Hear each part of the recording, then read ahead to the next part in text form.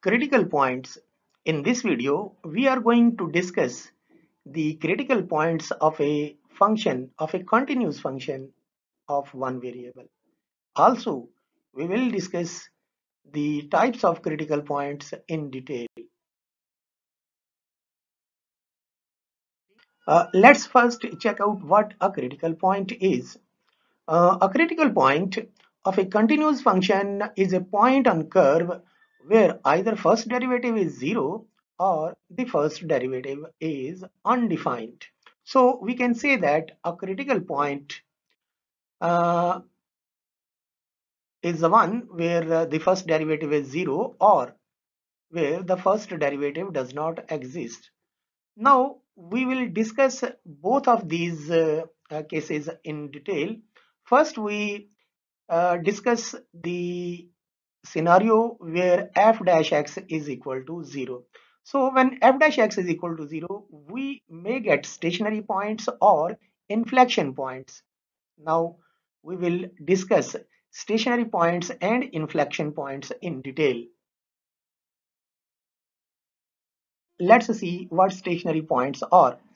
A stationary point of a continuous function is a point on the curve where its first derivative is 0.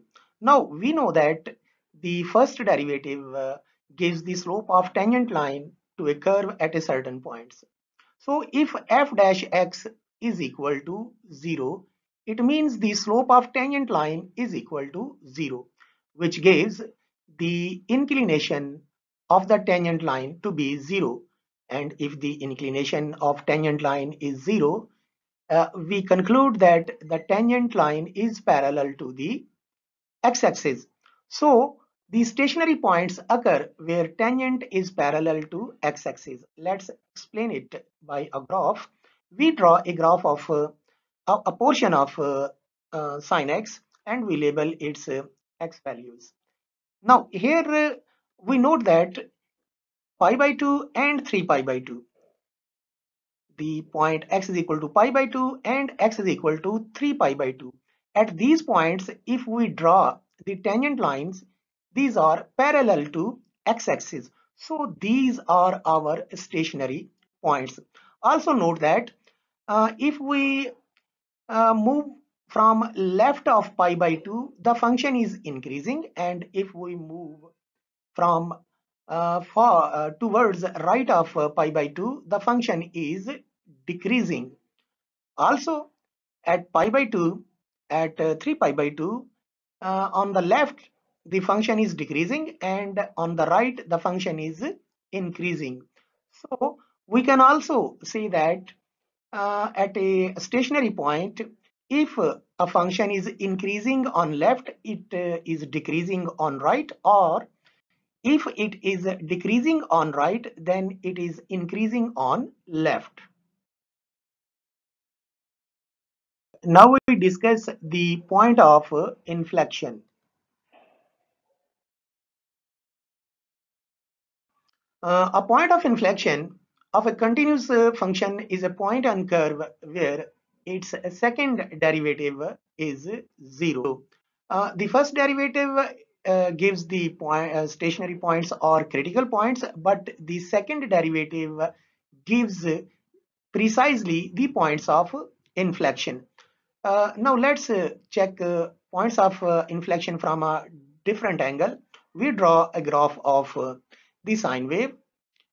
Now we label the x values and pin out 2 points pi and 2 pi.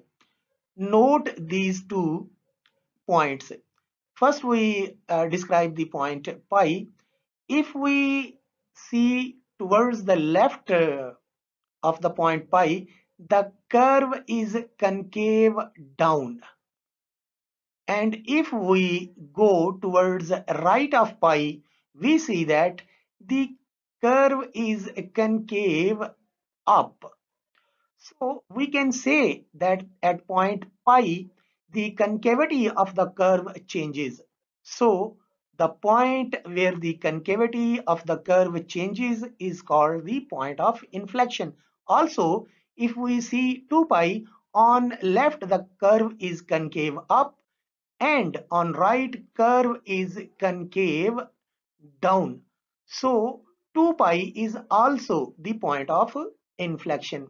One more thing, at pi on left, the on very left, the function is decreasing, and on very right, the function is again decreasing. Similarly, at about 2 pi, the function on the left, the function is increasing, and at the right, the function is also increasing. So this is another criteria for the points of inflection. So we can say that a point of inflection of a continuous function is a point on curve where concavity of curve changes. We take a continuous function f of x is equal to sine x. We find its critical points, that is both stationary and points of inflection. The function is sine x, its first derivative is cos x, its second derivative is minus sine of x. For stationary points, we put first derivative is equal to 0. It gives cos x is equal to 0. So x is equal to plus minus pi by 2, plus minus 3 pi by 2, plus minus 5 pi by 2, and so on. These are the stationary points. For points of inflection, we put f double dash x is equal to 0, which gives minus sine of x is equal to 0, sine of x is equal to 0, and we get x is equal to 0 plus minus pi by 2, plus minus pi, plus minus 2 pi, plus minus 3 pi, and so on. So these are points of inflection. Now we draw the graph of sine wave and label these points as stationary and points of inflection. We draw the graph of sine function and label the points on the graph. We have noticed that x is equal to plus minus pi by 2, plus minus 3 pi by 2, plus minus 5 pi by 2 are stationary points on this graph. We label these stationary points by green circles. Here, minus 3 pi by 2, minus pi by 2, plus pi by 2, plus 3 pi by 2, and 5 pi by 2 are stationary points. Also, we have noticed that x is equal to 0, plus minus pi, plus minus 2 pi, and so on are points of inflection. The points of inflection are labeled as white circles: minus pi, 0, pi, and 2 pi. The stationary points are those points where the tangent lines are parallel to x-axis, and here we see that at green balls the tangents are parallel to x-axis. So these are the stationary points as we have already proved.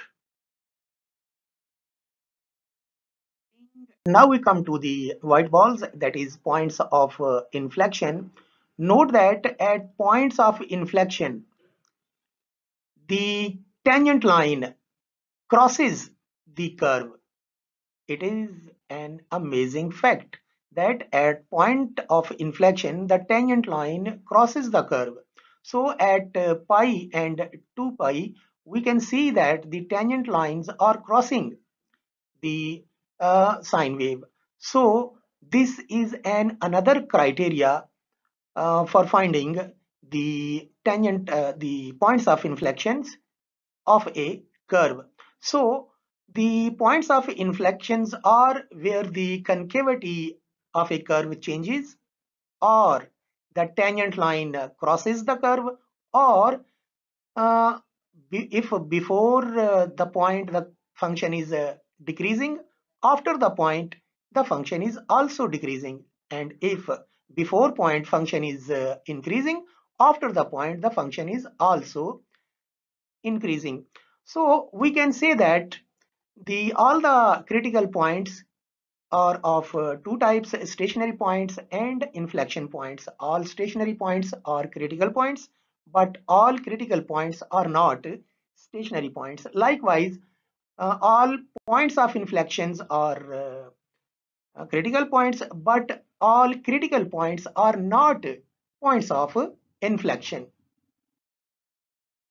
Now we come to the second case of critical points, that is when the first derivative does not exist at a certain point of a curve, then that point is also a critical point. Let's explain it by an example. We take the modulus function and draw the graph of the function. And we check the differentiability of this function at x is equal to 0. So we apply the basic definition of derivative to find the derivative of x mod at x is equal to 0. So f dash 0 is equal to limit x approaches 0, f of x minus f of 0 over x minus 0 by definition. Now uh, we place value of f of x is equal to x mod and f of 0 is equal to 0 mod. After simplification, it becomes limit x approaches 0 x mod over x. Now we know that the x mod may be written as plus minus x. So after evaluating the limit, we get f dash 0 is equal to plus minus 1. So the limit is not unique. It means the derivative doesn't exist at x is equal to 0. So x is equal to 0 is a critical point on this curve.